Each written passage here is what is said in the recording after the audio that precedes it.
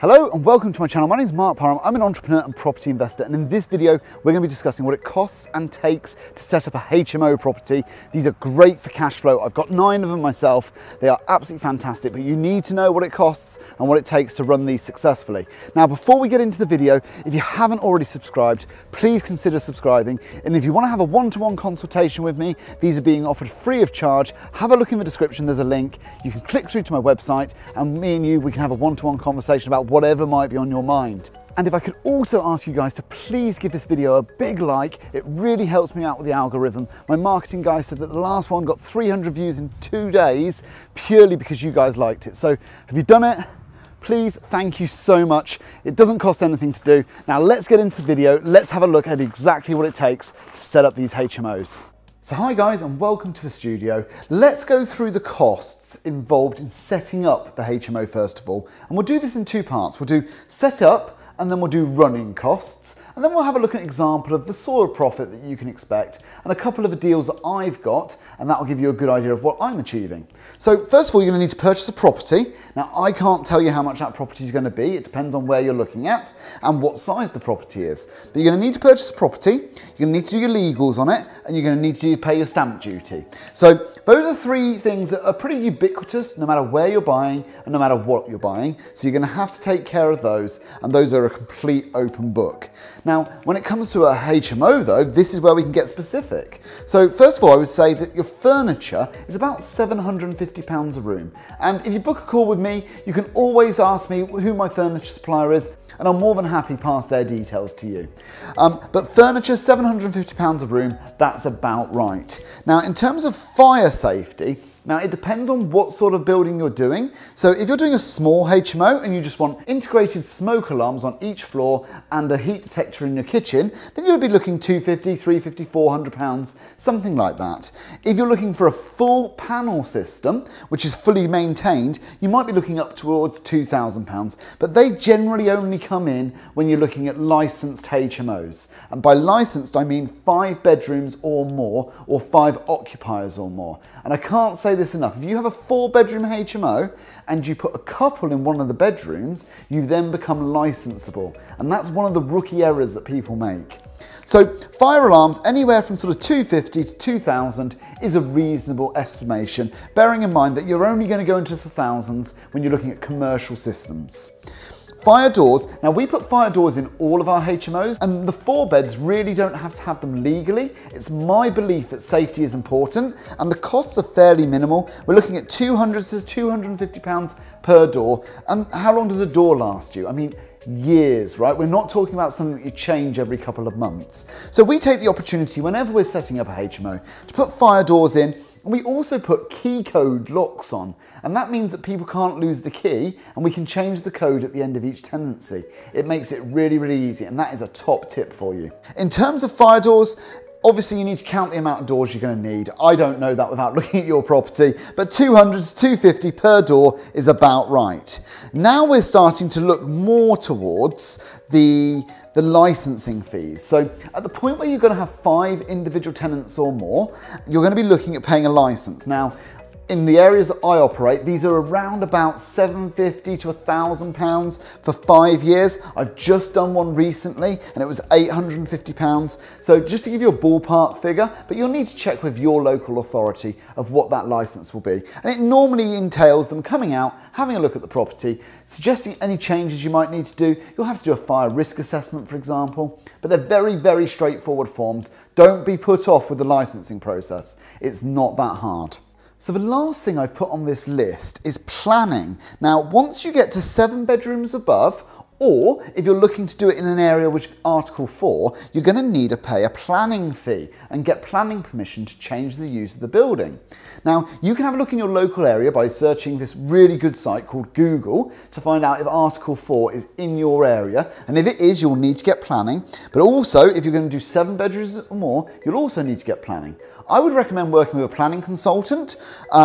You're going to be looking anywhere from putting in an application of a few £100s, but all the way up up to 10, 20, 30,000 once you're getting consultants involved and once you're getting architects. So it's such an open-ended book depending on the scope of your project. But I would suggest that normally to get planning, a few £1,000s is in the right ballpark unless you're paying big professional fees. The other thing you're going to need to do, and I've forgotten to put it on my list, is furnish the communal areas. Now what we do is we tend to put a TV on the wall and we give a Netflix subscription. Here's another top tip for you. You're going to love this one. If you put terrestrial TV in, every single room has to pay an individual license. If you put streaming services in, no TV license required. And at £140 per room, that could be a big chunk of your profit gone. So we put a TV on the wall, we put a sofa in the communal area, we make sure we've got ample fridge freezer space, and I would say, if you budgeted £1,500 for making your communal areas nice, you're in the right ballpark. You can pick up a nice sofa, nice table and chairs, TV on the wall, fridge freezer, and £1,500 is going to be about right. So as you can see, people think that the furniture and all this is going to be quite prohibitively expensive in setting up HMOs. But when your return is absolutely supercharged, as you will see when I look at the costs of running the HMO and the returns you can receive, it's excellent value for money.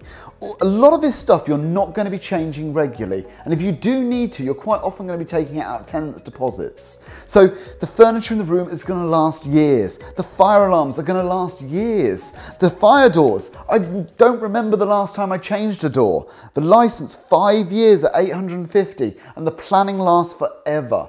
So we are looking at short-term investments for a long-term gain.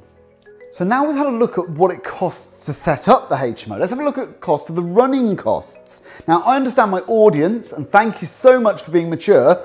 You understand that I have to pick an area and focus on that. Now I understand that there's areas where we can buy cheaper HMOs, but what I wanted to do was pick two comparable properties that I or people that I know own in the same town with the same sort of costs, and that way we can compare the returns of a 4-bed and a 6-bed. So I picked these two properties with that in mind. Now I understand you can buy a 4-bed HMO in Middlesbrough for 80k and get a much better return on investment. I completely understand that, but we're just going to focus on this so that we've got one example of a 4-bed comparable with a 6-bed, and you can transpose that to the area that you're interested in. So running costs on a 4-bed, assuming a purchase price of 175, would be a mortgage of £328 a month, bills of between 100 and 120, and I've got a Netflix subscription on there of £12, which we put in all our properties. Again, top tip on that one. Council tax of about £100, insurance of £15 a month, management of £160 a month, and voids and maintenance of £160 a month. So if you look at a cash return, it'd be about £875. Once you factor in voids and maintenance, £715 per calendar month. Now, this is an excellent return on investment for me because I bought this particular property for £125,000 and I spent £15,000 doing it up and refinanced most of my money back out. So this property is one of mine and it's a fantastic deal. Now if we compare that to a 6-bed that's owned by one of my friends, he also has a fantastic deal because he bought this for £157,000. He spent £20,000, refinanced it at £220,000, got most of his money back out.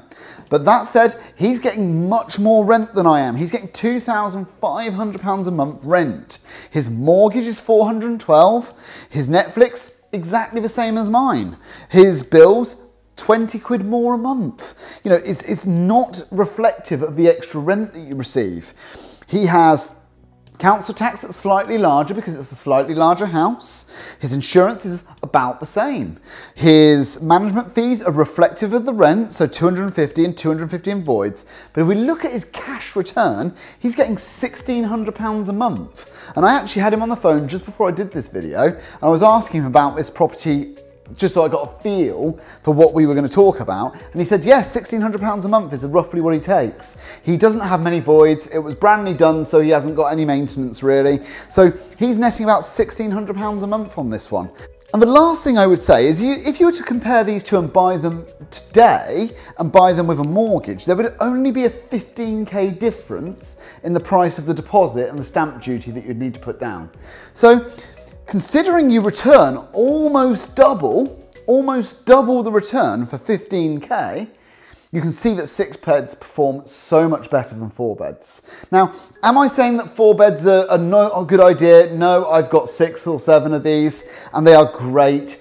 I would say it depends on the deal. If you can buy something, add value, refinance your money back out, you're gonna be onto a winner. 4 or 6 bed, it doesn't matter. But HMOs, these are the cash cows that we have.